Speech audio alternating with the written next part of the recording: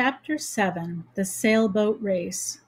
When the people in Central Park learned that one of the toy sailboats was being steered by a mouse in a sailor suit, they all came running. Soon the shores of the pond were so crowded that a policeman was sent from headquarters to announce that everybody would have to stop pushing, but nobody did.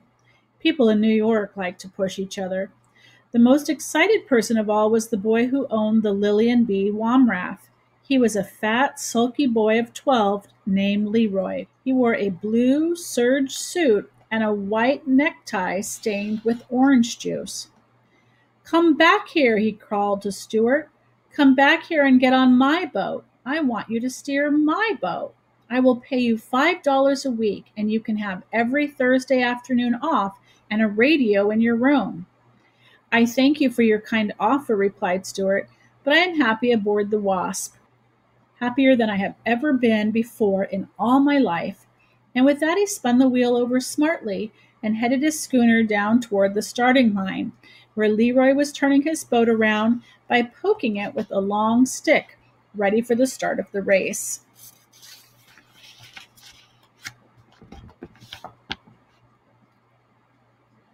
"I'll be the referee," said a man in a bright green suit. "Is the Wasp ready?" "Ready, sir," shouted Stuart, touching his hat. "Is the Lillian B. Womrath ready?" called the referee. "Sure, I'm ready," said Leroy. "To the north end of the pond and back again," shouted the referee. "On your mark, get set, go." "Go!" cried the people along the shore. "Go!" cried the owner of the Wasp. "Go!" yelled the policeman. Away went the two boats for the north end of the pond, while the seagulls wheeled and cried overhead, and the taxicabs tooted and honked from 72nd Street, and the West Wind, which had become halfway across America to get to Central Park, sang and whistled in the rigging, and blew spray across the deck, stinging Stuart's cheeks with tiny fragments of flying peanut shell tossed up from the foamy deep. "This is the life for me," Stuart murmured to himself. "What a ship, what a day, what a race." Before the two boats had gone many feet, however, an accident happened on shore. The people were pushing each other harder and harder in their eagerness to see the sport, and although they really didn't mean to, they pushed the policeman so hard they pushed him right off the concrete wall and into the pond. He hit the water in a sitting position and got wet clear up to the third button of his jacket. He was soaked. This particular policeman not only was a big, heavy man, but he had just eaten a big, heavy meal, and the wave he made went curling outward, cresting and billowing, upsetting all manner of small craft and causing every owner of a boat on the pond to scream with delight and consternation.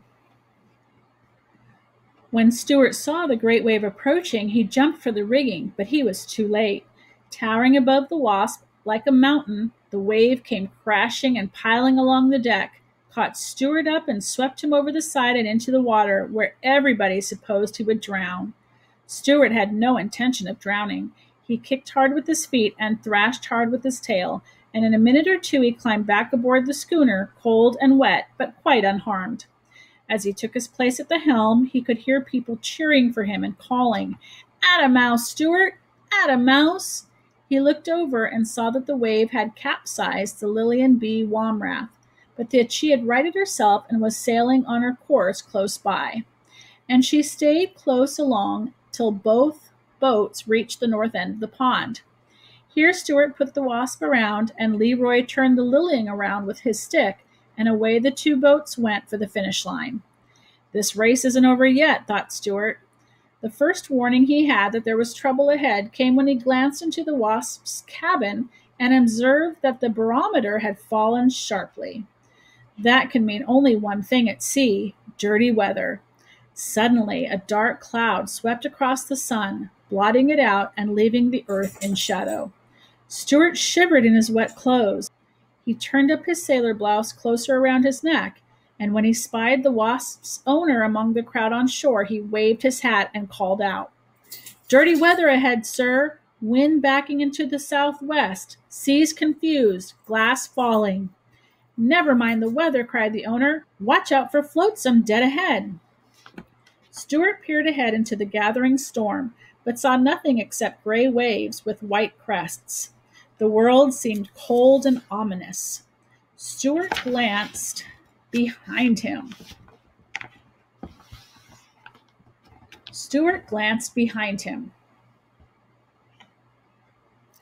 There came the sloop, boiling along fast, rolling up a bow wave and gaining steadily.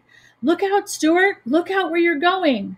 Stuart strained his eyes, and suddenly, dead ahead, right in the path of the Wasp, he saw an enormous paper bag looming up on the surface of the pond.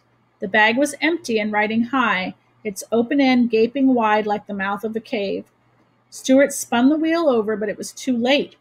The Wasp drove her bowsprit straight into the bag, and with a fearful whoosh, the schooner slowed down and came up into the wind with all sails flapping.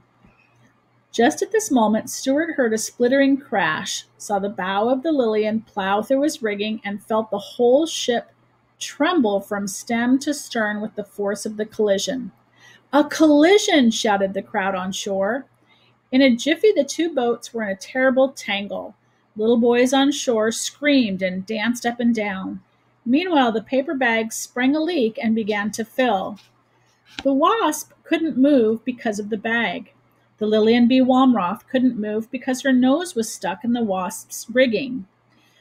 Waving his arms, Stuart ran forward and fired off his gun. Then he heard, above the other voices on the shore, the voice of the owner of the Wasp yelling directions and telling him what to do. "Stuart, Stuart, down jib, down staysail." Stuart jumped for the halyards and the jib, and the forestaysail came rippling down. "Cut away all paper bags," roared the owner. Stuart whipped out his pocket knife and slashed away bravely at the soggy bag until he had the deck cleared. "Now back your foresail and give her a full," screamed the owner of the Wasp. Stuart grabbed the foresail boom and pulled with all his might. Slowly the schooner paid off and began to gather headway. Show the picture here.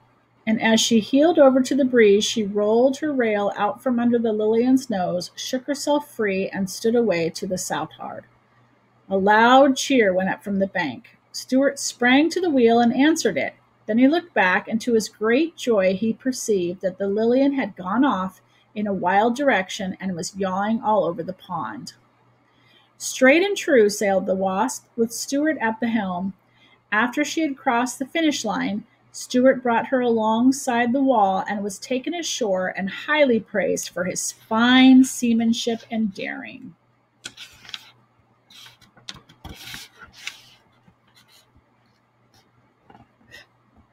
The owner was delighted and said it was the happiest day of his life. He introduced himself to Stuart, said that in private life he was Dr. Paul Carey, a surgeon-dentist. He said model boats were his hobby and that he would be delighted to have Stuart take command of his vessel at any time. Everybody shook hands with Stuart.